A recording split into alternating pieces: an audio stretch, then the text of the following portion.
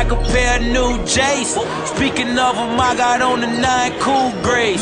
Switching them up like every day, them threes are like my face. Can't just cop a pair, I need a couple. I'm in the game, I got them J's, oh. Got them J's, though. Same ones that my homie MJ wore. I got them J's, though. I got them J's, though. Hit up the flight club, they know what I came for. The Pitt State women and men's basketball teams took part in a special Senior Day doubleheader this past Saturday, March 2nd, against Emporia State University. The men's team was on fire, hitting 11 three-pointers on their way towards an 82-55 victory against the Hornets.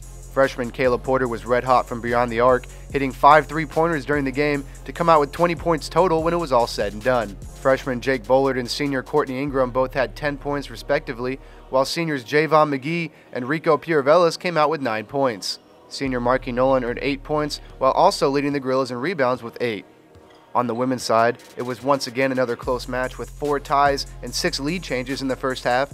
PSU went up by 7 early in the second half, but just couldn't keep the lead as Emporia State went on to win 63-55. Senior Drew Roberts was celebrated before her game for earning her 1,000th point against Central Oklahoma on February 23rd. The second all-time career three-point shooter in school history was greeted by Coach Lane Lloyd for her accomplishments to a standing ovation at John Lance Arena. With it being the annual senior night, the seniors were brought out in between games with their families and were celebrated for their commitment to PSU athletics. Seniors Javon McGee, Courtney Ingram, Marky Nolan, and Rico Piravelis were all honored for the men's team, while seniors Lisa Elmer, Drew Roberts, and Lauren Brown were also honored on the women's side.